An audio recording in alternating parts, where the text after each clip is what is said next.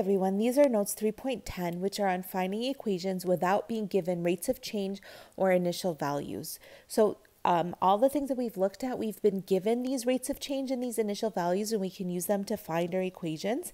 Now we have to figure out our equations without these pieces of information given to us. So if you take a look at question number 1, it says find an equation to relate the cost to rent a bus C to the distance traveled, which is D. So the first thing I need to do is find my rate of change. So to find my rate of change, I need to do the rise over the run. And I can choose any 2 points to do this. So I'm just going to choose the first 2 that I see here.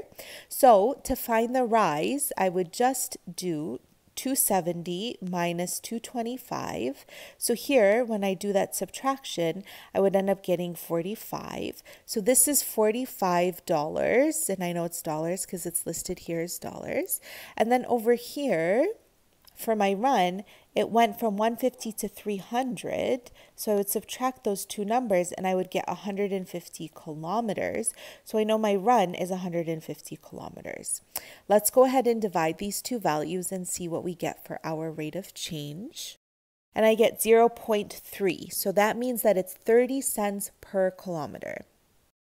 So now I know my rate of change. Now, the next thing I need to do is find my initial value. Now, to find the initial value, it's a little bit trickier.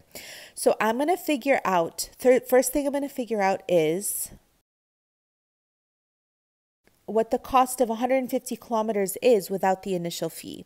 Well, we know that it costs 30 cents per kilometer and we're going for 150 kilometers. So I'm going to multiply 30 cents by 150 and I end up getting $45. But we know that our cost with the initial fee is $225. It's not really this $45 here.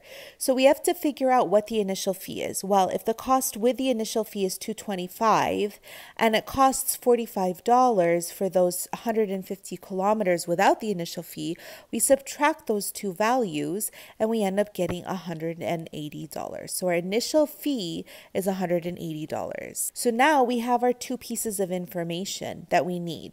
We know our rate of change is 30 cents per kilometer and our initial value is $180.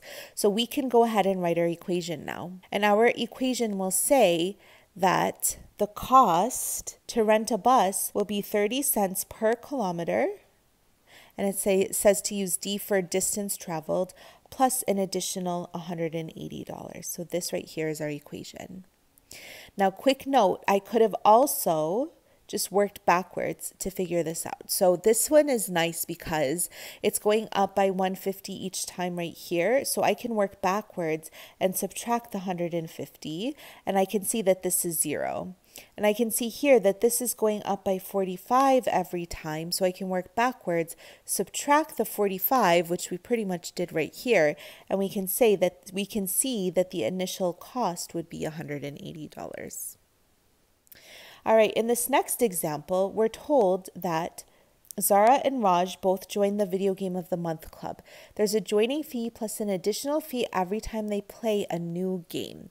So this past year, we're told that Zara rented 7 games and paid $55, and that Raj rented 17 games and paid $105. And we want to write an equation for the cost of being a member of the club using G to represent the number of games and C to represent the cost. So what I would do here is I would actually create my table of values. So first thing I want to do is make a table.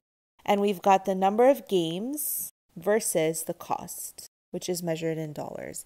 And here we're told that Zara rented 7 games and paid $55.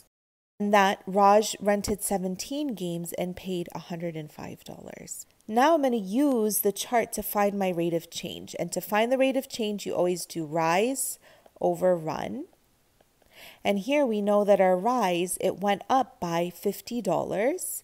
And we figure that out by doing 105 minus 55. So this is $50.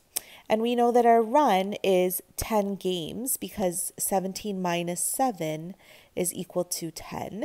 So this is 10 games. And then we just divide these 2 values and we get $5 per game. So this right here is our rate of change. Now we need to find our initial value. And to find our initial value, we need to choose one of our sets of points, either the 755 or the 17105. I'm just going to use the 755. And the first thing I want to do is find the cost of 7 games without the initial fee. Well, if it's $5 per game and we're going to rent 7 games, then I would just multiply 7 by 5, which is $35. Okay? Now I need to use the actual cost to find the initial value, and the actual cost is $55. So it's $55 with the initial value, but it's $35 without it. So we would have to subtract these two values, and we would find out that it's $20 as our initial value. So now we have our rate of change. And we also have our initial value, so we can go ahead and write our equation. And so we can say the cost to be a member is $5 per game plus an initial $20 fee. Really quick note, I could have also used this 17105 and I would have gotten the same answer. So instead of multiplying 7 by 5, I would multiply 17 by 5. And when I do that, I would get 85. And then I would take this 105 right here, subtract 85, and I would still get 20. So it doesn't matter which one of these points you use, as long as you're consistent. So if you're going to use 7, use 55. If you're going to use 17, use 105. And that's it for this video. If you have any questions, let me know. Otherwise, I will see you in class. Bye.